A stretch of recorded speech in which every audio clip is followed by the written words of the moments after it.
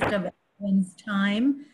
So just by way of introduction, our speaker today is Chef John Vito. John is a restaurateur. He also has been a dialysis patient, and he is a kidney transplant recipient. And he is the publisher of the cookbook, Cooking for Your Kidneys. So he truly understands the challenges of the renal diet, and his goal is to make food taste delicious while also working in some food science into the renal diet and really helping patients. He also is serving on our advisory board out in the Rochester area. He has spoken for the Council on Renal Nutrition, both in the Rochester area and the Pittsburgh area. So we are delighted that he has agreed to do these monthly sessions with us. We're going to do sessions 1 month for patients and then 1 month for renal dietitians. But of course, we're going to open it up for anyone that wants to participate. So I would ask that everyone mute their lines while John is speaking. He's going to break along the way and ask for questions. And of course, you can also submit your questions through the chat function, and we'll make sure that they get delivered to John. But without further ado, I really want to turn it over to John at this point. He has a great interactive program scheduled for you. And so we're just delighted that everyone could participate. And John, thank you. I'm going to ask you to take it away now. My camera guy may try to switch us back and forth between the overhead and the view of me. We've had a little difficulty, but we are going to try. So if we don't get the overhead on occasion, but I'll try to show things in the camera somehow, at least to point it out, and I'll try to also explain it as well. So that's step one. Now that's where I am. If Carol will allow me to pat myself on the back, I just wanted to add one more accolade. Absolutely. I was in March, I was one of 10 winners for the Patient Innovation Award from Kidney X, which was a national award. Was going to be presented in New Orleans. So if any of the renal RDs were heading down there for their continued learning, I was going to be there as well. So I just wanted to plug myself, if that's okay. So, and more importantly, I wanted to say that because I always start out when I speak to renal dietitians by just pointing out the irony that you're listening to me for some reason about food and nutrition when I spent most of my time listening to you because you guys taught me so much while I was on dialysis. That's the first time I had an opportunity to actually interact with an RD, and it was really helpful. And I still do it, and I still work with them because they help me so much. So hopefully I can present some information that's not necessarily in the RD world, but it's the food science world, and I think it can be very helpful. So as an overview, we're going to talk a lot about chickens. We're going to do something with greens and beans, and we're going to talk about hummus. I noticed after I did all this, it's kind of a protein section, and but there's a lot of interesting things that I have questions about, and maybe somebody will have some answers too. So anyway, let's get started. The first thing I'm going to point out is about chicken, and this is kind of an actionable item, I think, for patients. I believe you all know, or anybody who's a renal dietitian already knows, that those pre-cooked chickens we buy in the store are just loaded with sodium and are not the best items for us to use at all because of that. And in addition, there's a lot of other things. They don't use the best chickens when they do that. And the same thing goes when you buy chicken as whole or in parts. What we end up getting is different types. You can buy a variety, and the issues are going to be how they process the chicken to cool it down. So the one is the standard way to do it is a water bath. They run it through, and that loses a ton of flavor. And in addition, it also absorbs water, and it's not just water, but there's this chemical bath that helps cool it down. And that chemical gets absorbed too. Usually chlorine, believe it or not, and maybe even some sodium. And then in addition, because of the loss of flavors, what they do is then they add water. And it's not water, it's either claimed as chicken stock, but it's really a huge amount of sodium and phosphorus along with that water. So you can tell when you look at chicken, it'll say retained water, less than 2% if you're lucky, and it'll say water added, chicken stock added, up to 15 or 16%. That's always going to be the cheaper variety because you're paying less for meat and protein than you are for chemicals. And we know that those are inorganic, so they're absorbing 100%. So it's important to try to find the limit, the smallest amount of retained water and 0 water added. Better yet, if you can find them, we have something called air chill. And I don't know if we're going to be able to switch over on the cameras, but we'll give it a shot. But an air chill chicken just means it doesn't go through. Yeah, John and I know that's the bad sign. Hopefully you can hear me, and I'll keep talking while we switch it back. But in this this is a chicken, and if I can get it right there, you probably won't be able to see it, but it says air chilled on the other side of my finger. And what that means is it doesn't go through any of the water baths, and they don't inject it with any sodium solutions or water. It's going to be more expensive. This is organic. I know that our local, at least in the upstate New York area and the city, they have a local producer. I think it's Bell and Ward, but they will package it under their own name. And this one is a Wegmans brand, but I saw the box. I talked to the butchers. They said, yeah, it comes right from this Bell and something. And I apologize, I don't have the exact name, but it wouldn't matter. You wouldn't see it on the label. So that's the important part about buying chicken. And I've talked about that a lot in different places. And I really hope that that's like what I think that's the business term, an actionable item. So when you're talking to patients, you can say, look, chicken has, we know what it has in it as far as the potassium and sodium. I'm sorry, phosphorus and sodium, but then there's all that hidden stuff. And so they can just read the packages. So here's another issue. Cooking your own chicken is often very difficult because it takes a long time. A whole chicken can be really a pain.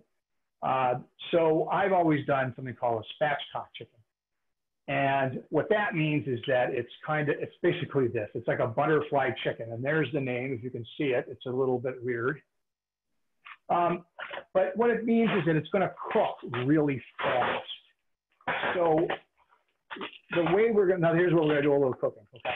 So I'm just opening this up fully. And these chickens, sorry, when I go in and out, it just means I'm going from the stove over here or maybe throwing something out. By thinning out this chicken, what we're doing is letting it, let the heat catch more area. It's not as thick, so it doesn't have to penetrate so far, and it'll cook faster. I did a 4-pound chicken earlier. It took about 45 minutes, whole chicken, and I'll show it to you in a few minutes. But anyway, so because it's not, we're doing a cooking show, not just me telling you about food science, we're actually going to cook some of these. And so what I've got here is this chicken. This is a small one. It's about 2.9 pounds. And it's all opened up for me, which is perfect. And from here, I'm just going to add some ingredients. I'm going to see if I can get that in the picture somewhere, but maybe not. I'm going to add some salt and some pepper, some oil. But more importantly, I'm going to use a cast iron skillet. And what I'm going to do with that to add flavor. Now, remember, the whole reason they do all of those other chemical things is to add flavor to the chicken because it lost flavor. And so what we're going to try to do is add flavor in addition to the lack of chemicals. So in this case, we also know that when we cook chicken, we get a lot of fat, no matter how good it is. And sometimes then that chicken kind of sits in that fat. And that's another thing. Hey, John, that was my camera guy. I just wanted to say how great that was. So what we're going to do is we're going to take and put a layer of thick flavorings on the bottom of that pan before we throw it in the oven. And that's going to help enhance flavors, and it's going to help to keep the bottom of the chicken from actually cooking too much in that fat. So we want them nice and thick, good thick pieces to get them up there. You don't need much. In these cases, I usually use about 1 whole onion, and you can see the thickness there maybe somewhere if we get it over the right camera angle. And I'm also going to use a lemon. Now, lemon, of course, is a great add-on for all of our food. I talk about these things a lot when I use, when I cook with other items. Sorry, I'm just trying to get this peeled off, which I should have done earlier. Please know that I will clean my hands appropriately and re-glove when necessary.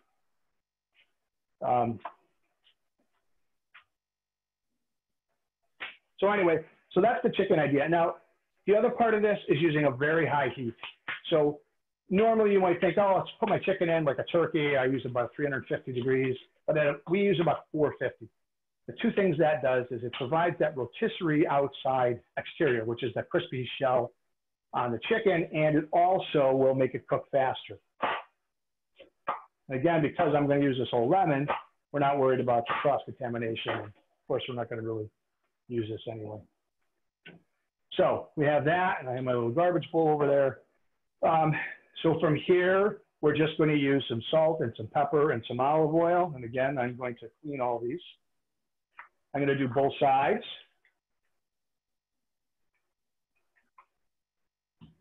And from here, it's pretty simple. You want to use the stuff that we can use. We can use pepper, so that's great.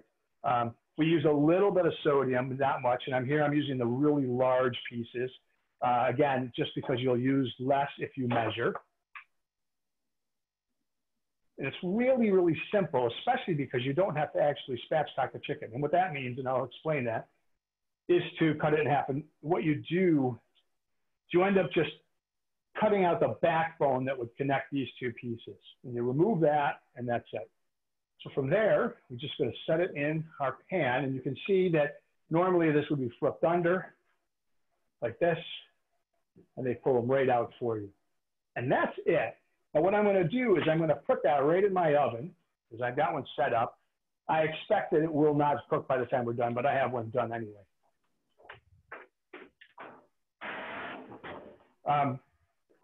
So that's what we do for a chicken. And again, the reason I bring this up, and I'll go over it, the focus is, how do we take something we would normally eat and make it better? And we're going to make it better by adding flavor. We're going to make it better by getting that crisp outside, which is what they call the Maillard reaction. So we get a crisp outer shell. And we get lucky, we're going to end up with something like this. Okay, so this is one I cooked earlier. You can see that it's a little bit elevated, if you can. I'm not sure you can, but you can. I don't know what happened to the camera there, but anyway. And we got a little bit of the browning. The browning on the chicken is really important because that adds that, what I call the Maillard reaction, which I've done a quick video about, and that enhances flavor. It's its own separate flavor. It's the brown parts on bread. It's the brown parts on meat, anything like that. If you've ever had a grilled romaine salad, part of the reason it's so good is because they are caramelizing that outside, which is an entirely new flavor option. So again, we're adding flavor without adding anything bad for dialysis patients. I'm looking at my notes, make sure I caught everything on there. So for the chicken, I do tons of things with this. I'm going to take this chicken and I might just take all the meat off and I'll use it for in a rice dish. I'll use it just as you would any other roasted chicken that you buy in the store. But I also make my own chicken stock. So I'm going to take all the bones out. I mean, unless I'm eating it I'm not going to take the whole bone into my plate and then put it in the stock. But sometimes I'll take all the meat off and I make my own stock. And I know I'm talking fast, but I'll try to slow down. But the stock is so important because we can use it in so many dishes, especially now that we're adding, whether it's veggie stock or meat stock, we seem to have added more to our diet with the new rules. So I like to use the veggie stock for everything, including things like cooking beans, unless you're doing it for a vegetarian, because it adds so much flavor. And if you made it yourself, you know what you're adding. And it's not going to add a ton of sodium or phosphates, either, or inorganic phosphates. So I do that. And, chicken stock is really simple. You just take your bones, you take some of the meat that's on there, some veggies, you throw it in a pot and let it cook down. And that's all you have to do. So I just wanted to bring up the chicken as a protein for those meat eaters, especially dialysis patients who need it, and how to help get rid of some of those, watch out for some of those obvious phosphorus items in there, especially the water added. So, and the whole game here is to buy air chilled chicken if you can find it. So that is our chicken. Does anybody have any questions on that before we kind of move on to another item? What do you think, Carol? If you do have questions, you can unmute yourself and ask a question, or you can submit it through the chat function. All right. So I don't see anything coming in over chat. So okay. That's one more. It's just chicken. It seems pretty obvious. So the next thing we're going to do is I'm going to take some of that chicken stock that I thought I made, but I didn't, you know, that I had made earlier. And I'm going to make something, it's something called greens and beans, but I'm going to use something called rapini, broccoli rabe. Maybe you've heard of this. Here's the basic, what it looks like. And I don't know, we'll see if we get the different camera angle. But it's something in the cabbage family. We say that it's broccoli, but it's really rape. It's because these little flowering parts might look like broccoli, but they're not. And it's really good for you. It's very healthy. It's certainly going to have some potassium and phosphorus in there, but not a lot. And that's one of the reasons I like it. And it's in the cabbage family, so you'll know how that works. We're going to use some beans. We're going to talk about that, and we're going to add some noodles. But the first thing we're going to do is just kind of cut this up and cook it. Broccoli rabe, rapini, whatever we want to call it, is very tough, and it's going to have these stalk ends to it. And they're going to be tough and very fibrous. So we know for some people that's going to be great, and for others, maybe not so much, you know, depending on the patients. So I like to eat those. I'll take the fiber, but I really just want to cut this up a little bit, and I want to rough chop it because I don't want it too small and too big. Some people will discard all that. I won't. You know, I'll use it. And I'm going to take this, and I'm going to throw it right into a boiling pot of water. And it's going to cook. It's going to take a little bit, and while we're doing that, we'll probably cook some other. Well, we're going to add the sauce to that, I think. Again, we may jump around. Now, the flavors with these are really simple. It's greens. It's a bitter green. You've probably had other bitter greens. So what we're trying to do is add some kind of strong flavors that are going to help get rid of that bitterness. And in this case, we're going to use garlic, and we're going to use beans, and we're going to use and some oil, and a few others. But that's really, so you're balancing these flavors. You're balancing the strong bitter flavor, and I know garlic can be bitter, but the beans won't be, so that's a softer flavor in there. And that's part of this cooking idea is balance. And again, it's all about really trying to extrude flavor for patients so we can avoid the chemicals that they buy in food or the sodium that we would normally add. And that's part of the process, bringing up some strong flavors without the bad stuff. So we're going to do beans. Now, while this cooks, here's my beans. I think we all know this. I mean, I'm not going to tell you anything you don't know here, but we know canned beans are really high in sodium. And I think on a standard canned bean, they're 15%. Probably have one up here too somewhere. You know, your standard 15-ounce canned bean, it's 15% per serving. Serving is a half a cup, not a lot. Reduced sodium cans, you find they're going to be about 5%. But that's still only a half a cup. That's not a ton. Although it's really simple, and I understand it, obviously we just buy the reduced sodium. But with all of the new focus on Instapots, I thought it was important to bring that up because it takes some time. I don't know if patients will do it, but you can cook your own beans in an Instapot very quickly. You know, you follow the instructions, you soak them overnight to pull off some of that outer shell and some of that other flavoring that's not so good and bitter. Cook them in the Instapot, maybe 45, 50 minutes. And the nice thing here is you don't have to add the sodium. You don't have to add any, you're not going to add any inorganic phosphates. And we can add other flavors. So the issue is all of a sudden we can start throwing carrots and garlic into these Instapots and create beans with wonderful flavor and no sodium and really get it. And that's because we can eat beans now, according to the new diets. Now, you tell me if, I mean, I don't know if everybody's on board with that yet. I don't know if it's an industry standard. I do know some doctors who weren't real happy, but we know that some of the doctors don't always know the nutritional aspects, parts of that. If anybody has a thought on that, or if it is widespread and considered the new policy, you know, pushing plant-based when they can, I'd love to hear that because I only talked to 3 or 4 different nutritionists, dietitians. That was my mistake, sorry. Dietitians, and they're really big into plant-based, so that's my feedback from them. But if anybody has a thought on that, I'm happy to listen to it. I'm just going to grab some water. And I, excuse me, I have some other issues with that too. Wonderments, not issues, they're just curiosity issues. So we're going to make this dish. It's greens. We have our beans.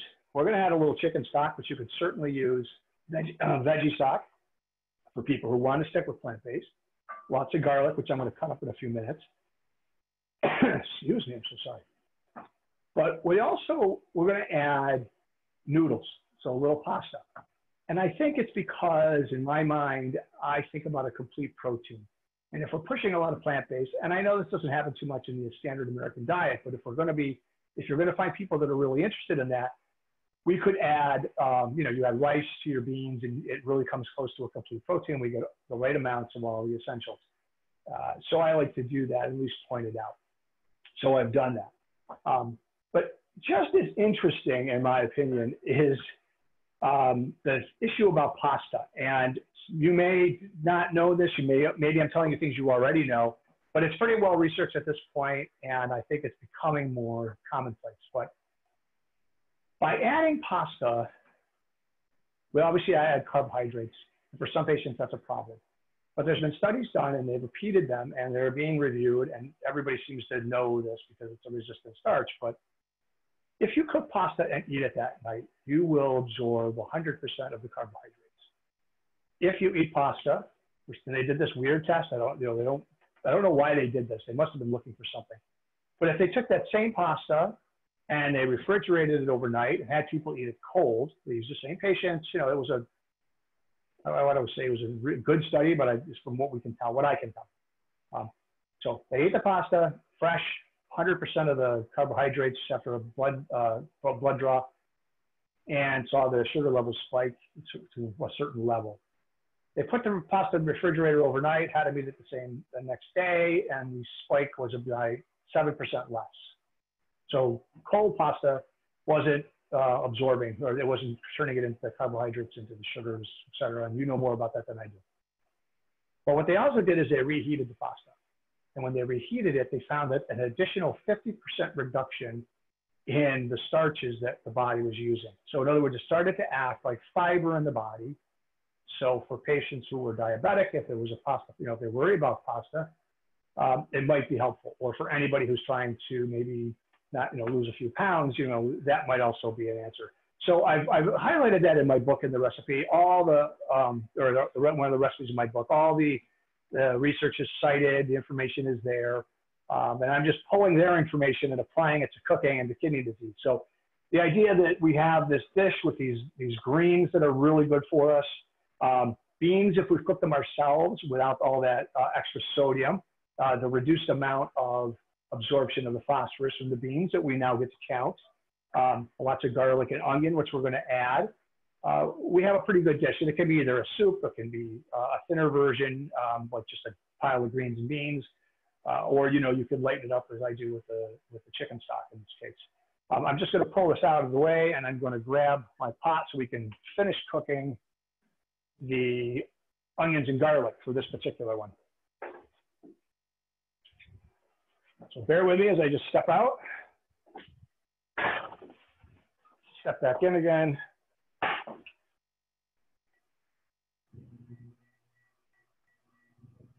How are we doing on time? Oh, we're doing great. We're doing great.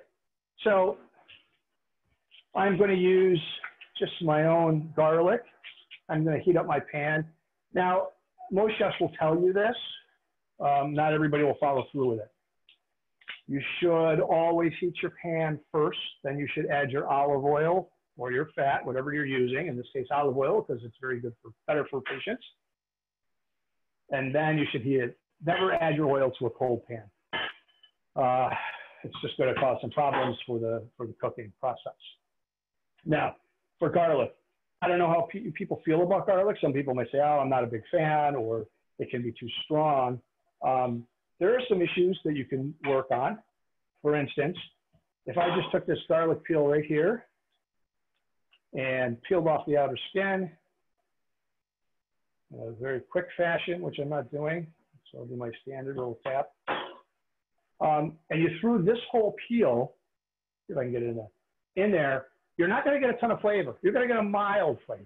So it's going to be very, very light, which is good. And sometimes you want that. The more you break it down, the more you chop it up, you're going to get more flavor pulled out of that garlic.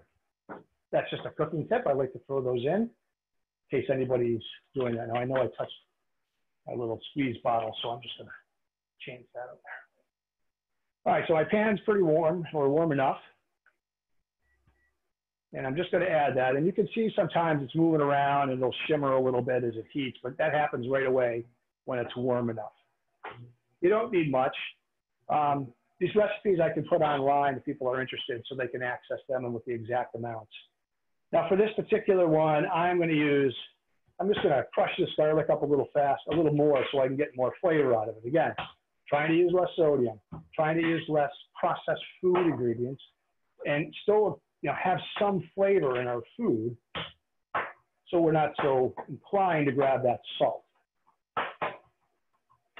When I cook garlic, again, we're going to get some cooking ideas here. When I cook garlic, I like to use a pretty medium heat, and I don't like to walk away. The reason is I think garlic has a very quick process to go bad. So in other words, you put it in right now, it's still cooking, and I can smell it. It's bitter, it's raw. If people like that, that's fantastic. I don't, but that's okay. The next level is going to be where it cooks just enough, it's going to level out, and it's going to be a little sweet. It's not going to be quite brown yet. It's going to release some of that the garlic flavor into the oil, because that's what we're doing. We're just infusing this oil with the flavor, and it's going to be there for less than a minute, and then it's going to start to turn brown, and it's going to start to be overcooked. And once you overcook garlic, which you all know, the whole dish is ruined. You have to start over completely. You can't do anything else with that, okay? So I like to have something handy. The next thing that I'm going to put in there that'll lower the temperature, slow down the cooking of the garlic. In this case, I'm going to throw these beans in, and again, I can just smell it. It's just getting there. It's still a little intense. It's still got that raw flavor. So and I hate, most people will do this. Again, if you like garlic on the well done side, that's fine. If you like it on that raw bitter side, that's fine too. But for me, I like that little perfect point when it hits. It's just about there. I could smell the bitterness is gone. It's just getting a little brown. And now I'm just going to add some chicken stock that I made from those chickens that I cooked earlier. And that'll slow down that process. And that'll boil off just a little bit. Okay. And again, these are simple dishes. When I was a patient, I'm telling you, I would be hungry, but I wouldn't want to cook. I wouldn't have the energy to get off the couch, which is in the other room, just to come in here and even look for food. I know it doesn't seem, I'm sure you've heard the stories over and over again if you work in dialysis, but I can't emphasize it enough how much of a drain that day is. And even if you reserve it to do other things, I know some patients walk after dialysis, some work, we all have different experiences, but there is a significant drain in there. So I try to find something that's pretty easy. Again, here we're adding a lot of beans, but this is going to be for a lot of people.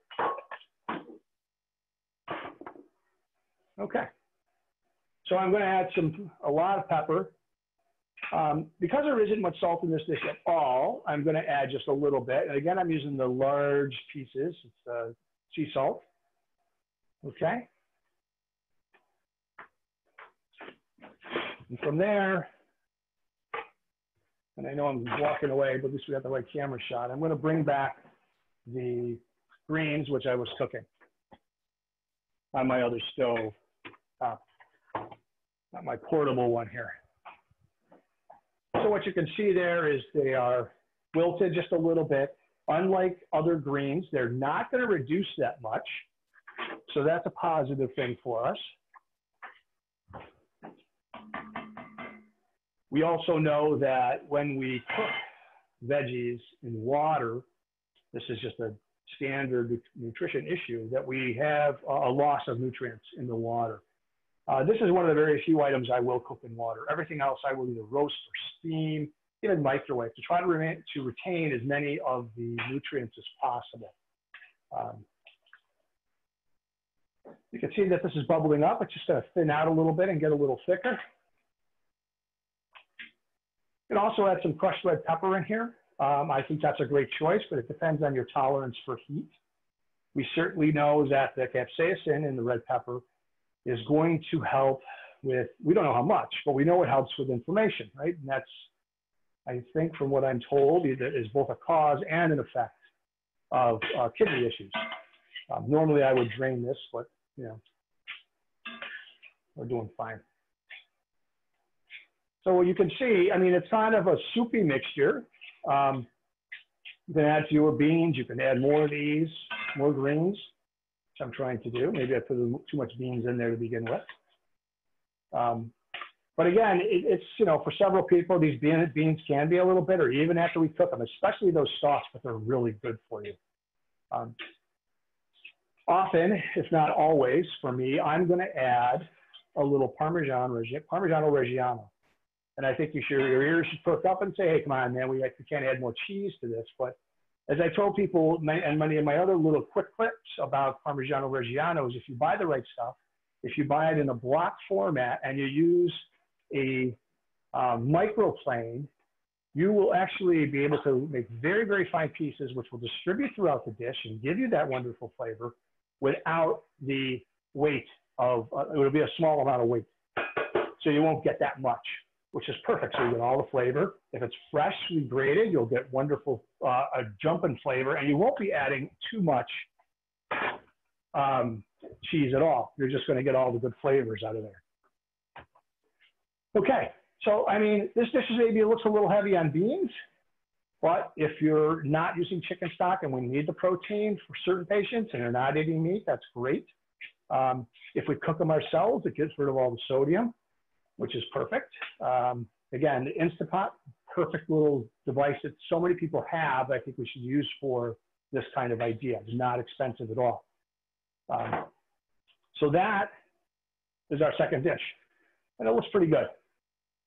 You can eat it with a little bread. You could use less stock. You could cook it down a little more, and it would be a lot thicker, and use it as on a plate as a side dish, as a main dish, etc. All right. Anybody have any thoughts about that or any questions? Kind of threw a lot at you. Wait a minute, I didn't finish. I'm so sorry. We talked about pasta. We talked about making it a complete protein. My Lord, I'm so sorry. Normally I eat it just like this, but recently I've started adding the pasta and I really like it, both because it makes it a bigger, bulkier meal without anything in there. I cooked this ahead of time, the pasta, put it in the fridge. Now I'm reheating it. So it's going to have a lower glycemic index. I think that's the right way we discussed that, which is really interesting. And I encourage you, if you don't believe me, because nobody usually does it first, if they haven't read about it, so look it up and make sure that, you know, my information is right. I'm very confident about it because I've looked it up so many times and talked to others about it. So what we have here, a little dish. Let's use one of these. Let's get the final plating in.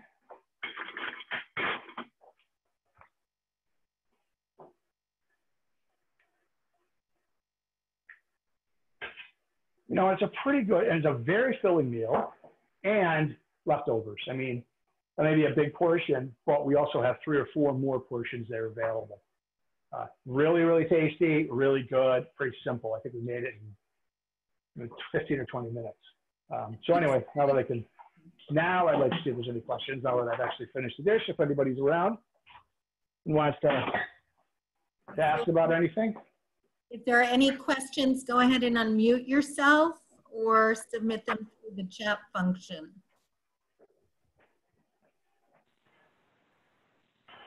Hi, I need to know, I have a grill pan, and Okay. at what temperature do you cook the chicken, and for about how long when it's that size chicken, the half chicken? Well, that was a whole chicken. Keep in mind, it's a whole chicken that's been spatchcocked, which is a funny word, but what it means is it's been butterflied and oil open. The chicken that I cooked earlier today that I showed you the finished product was about a 4-pound chicken. I cooked it at 450 degrees, and I cooked it for 45 minutes, and that was it. And it was perfectly well done, perfectly done. So high heat is the key in the oven, and grill pan, because they hold the heat so much better. So you're going to get a full heat if you have one. If you don't, any type of baking dish will work as long as you elevate it a little bit with your veggies, lemons and onions. You could even add garlic in there if you wanted. And a lot of times I will even put some garlic in the oil that I rub all over it. So hopefully that helps, or at least answers your question. Mm-hmm. Yes, thank you. You're welcome. Did you have a question? Because you're unmuted. No, I was just typing. nothing important. I was just sharing that I would eat it any day. Okay. Okay. The dish Those looks are, delicious, Jen. I will say that. It looks delicious. yeah, and I mean, I know it's an Italian dish, so I wanted, you know, I don't know if a lot of people eat that. Perhaps they do. But most people use collard greens or mustard greens, Swiss chard. I don't recommend spinach, even though I think it's okay to eat depending on the potassium of the individual, but it's because you need so much spinach to go down. I mean, it's almost 10 to 1 from fresh spinach down to enough to make a portion that you would use. So we kind of avoid that if people have potassium issues. Yeah. So that one, that's where we are so far. We're doing okay? Yeah, it's 4:42, so Perfect. I'm good on time. We got time. We have lots of time. So the next dish I'm going to make is, again, because we have changed the diet and because of the new standards, we can now expand the menu. And that's what a lot of people are doing, and they're doing with these plant-based products. But I wanted to bring one in that I have liked, but I wasn't able to eat while on dialysis because I was under the old system. And frankly, I never did because of it. And it's hummus. And hummus is really, when I say hummus, I think most people are going to think of a creamy dish that is more dippable, you know, where you would run a pita through it, or, you know, so it feels almost liquidy or half and half. But for about for the 22 years in a restaurant that I worked and owned, I didn't make it like that. We made it very thick, and I always compared it to people. I said, it looks like a tuna salad consistency. And the reason was because it had so much more flexibility. I'm going to make it thick. I'm going to add a lot of parsley to mine. I'm going to add a lot of lemon juice to mine, and it's going to have so many options. So for instance, you will be able to spread it on a pita if that's how you like it, or a slice of bread or a bagel. You can make it into a sandwich just as easily. It can be a big, like a clump on the side, and you can eat it just as it is without any starch. And then from there, once we have it, you can do so many other things with flavors. You'll be able to add black olives if it's not too much sodium for you, roasted red peppers, jalapenos. We've done all that. So you have this base hummus, and then you can just add on anything that's acceptable to the diet. And again, it's going to add a lot of flavor to a dish, or itself. It's going to be just so much flavor, and it'll be very helpful. So we're just going to make a quick hummus. I'm going to have to plug this in because I think I forgot. But there's another thing I'm going to want to talk about too.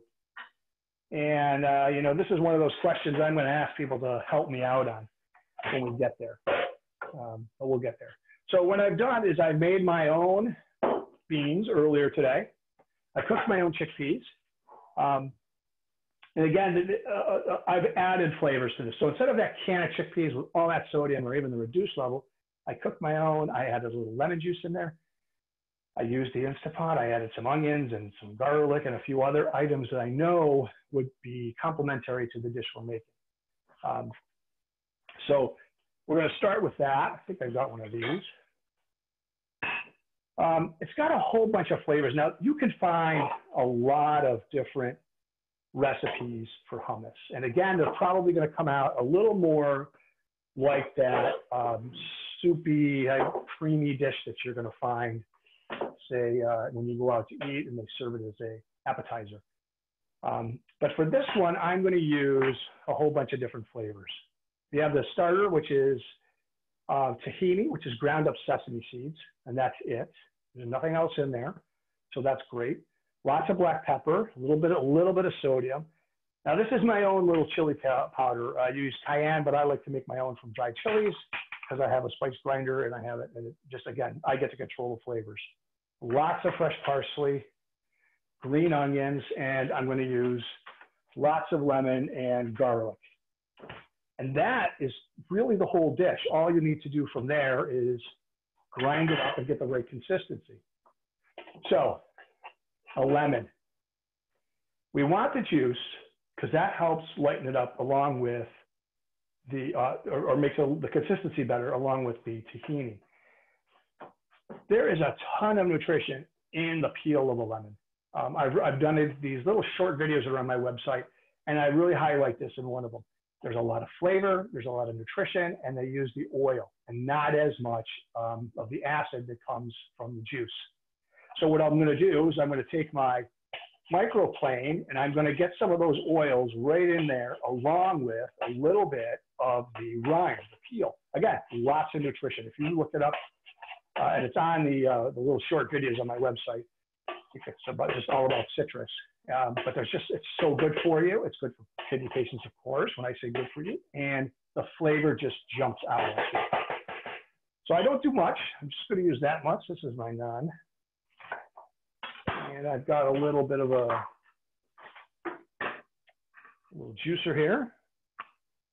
But I'm going to just juice a couple of these lemons. Now, you could add more or less, depending on how much lemon you like. But keep in mind that the lemon juice is going to be one of the factors that helps make it less thick and gives it a better consistency. So for this taste, I'm just going to use 2. You'll notice I didn't put all the chickpeas in there, and the reason, of course, is that in case I need to add some, I'll have them.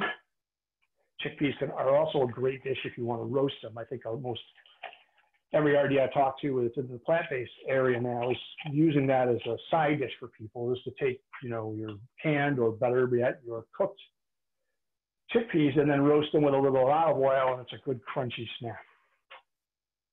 So here I'm just going to add a little pepper. Again, I will put up the specifics on these recipes. This is the tahini. Again, just ground up sesame seeds. Make sure you check your label on that. Most of them I haven't seen too many that have additional ingredients, but occasionally they do. Now here's a case where we're using that raw garlic. And for those that really like it, add more. I mean, we all know that garlic is not a bad item, especially fresh garlic, for kidney patients. I myself don't like it as much, as I mentioned, so I'm not going to use as much. I give it a quick round because it's going to get smashed up in there. Okay, I put my sodium. This is tamari. Tamari is a very high-end soy sauce. It's much better. It is going to have sodium. So that's why you don't use too much of it, or you don't use too much salt as well. So you don't need it, but it adds a great flavor. That's just about 1.5 teaspoons. Here's my parsley. I like the parsley. It's fresh. You can use dried, but when possible, use the fresh. It's not that expensive. And some green onions. Now, let's see if we get everything right here. So once we get started, it's going to take a little while. But you can see, well, you probably can't, it's a little soon, how the consistency is getting. Okay, I will get a spoon for you and we'll show you. So when I talk about a consistency, we're looking at something like that. Like it's not even falling off my spoon. So it kind of looks, it's very, very thick, but it's also very soft. So it doesn't feel heavy. And it has that lemon freshness. It has the parsley, which goes really well, has its own lemony flavor. I don't know if that looks good to you or not in there. But again, all I did was whip this up for a little bit. The green, it has all that fresh parsley in there. I did forget my cayenne or my fresh ground chilies, which is important. Again, this adds a ton of flavor, and I would be very remiss if I forgot that. So I'm just going to add it. And again, if you wanted it thinner, add a little more lemon juice, add a little more tahini, not too much, because that has a lot of phosphorus in it. And again, you can even make it spicier, if you wanted to add more pepper. And we know that the spice is good. The capsaicin is really good for the body. Goes back, forever. I don't like to say that because sometimes it sounds like a folklore, but I guess the scientists are telling us that it's okay. And that is another extremely simple dish. If we were to take it and plate it a little bit, you get an idea of what I mean when I say that it's just going to sit there on the plate. This is leaving a little thin. Let's see if the camera switch works, right, John? Talking to my camera guy. So, that's pretty thick for me. I would even add more chickpeas to make it thicker so that I can make a sandwich out of it. Again, I don't know if that picture is going to do it any justice, but it's really tasty. It's really delicious. And now that it's acceptable, I think it's a great way to add protein without adding meat to the dishes for those that are looking at these plant-based diets and how much they can help. So that's the food part. Now, before I get into the last little section, because this is the question part, I need some water. So with all of the new plant-based diet stuff, I did some work with a probiotic company that claims they are just for kidney patients. So it's just because of that, I did try to learn as much as I could. I wanted to know more about it, if it works. I'm not sure, but it seems very positive because I promote the whole idea of the gut bacteria, and I think a lot of people do now. And if it can work, it can work.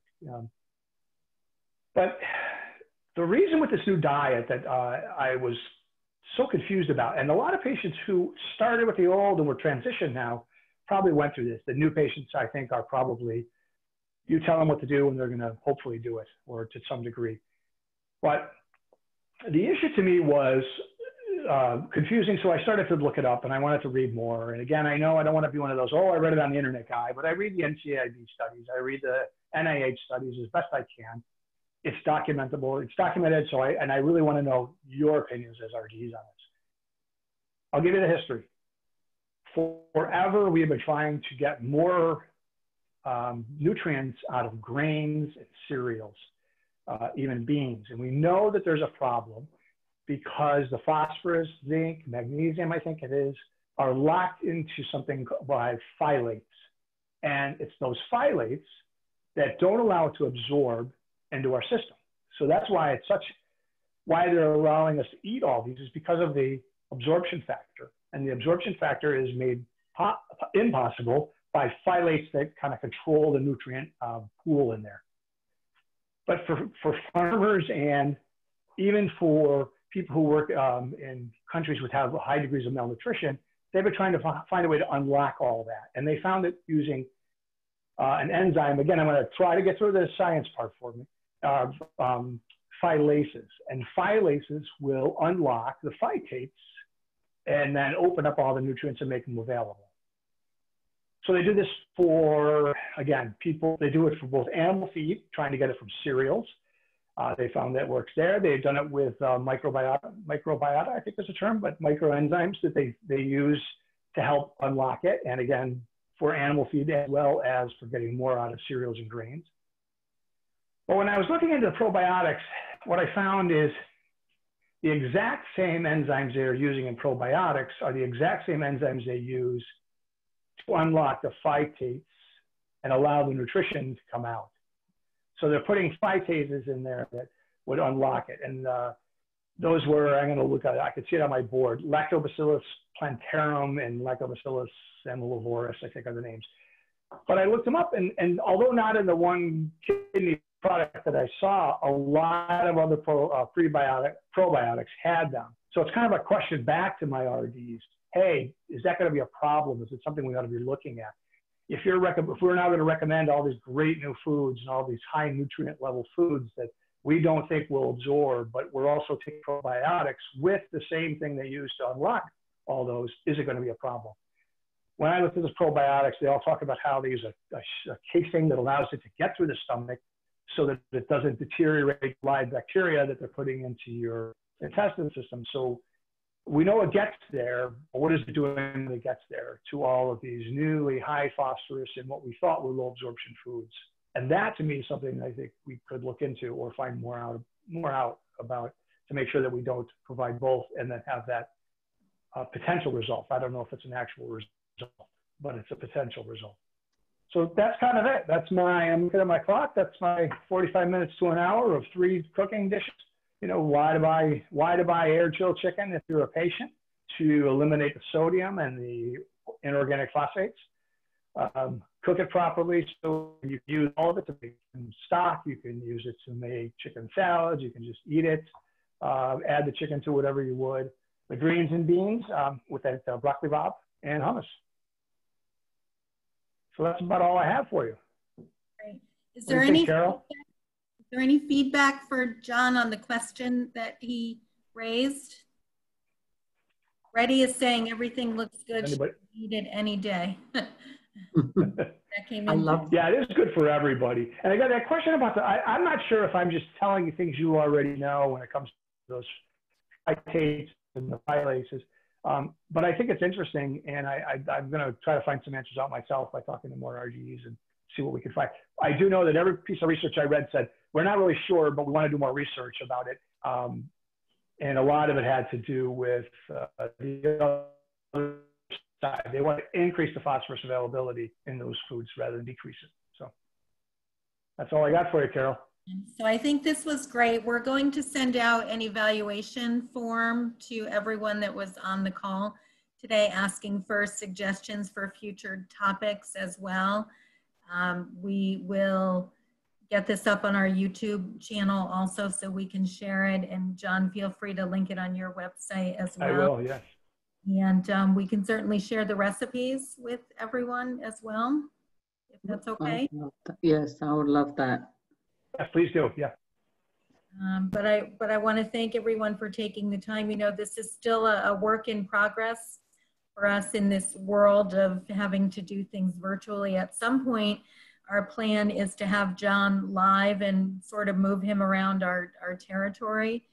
But for now, we'll be doing this online until we can safely do it in person again. So thank you, John, for sharing your expertise with us. Thank you to all of our RDs that joined today. And a special thank you to your helpers, John, because I know that you've got some folks. John and Jill, they're always my big helpers to keep me in line, run the tech side. Thank you so much, John. It was excellent. Thank you. I'm glad you enjoyed it. Hope I can come back and do some more for you.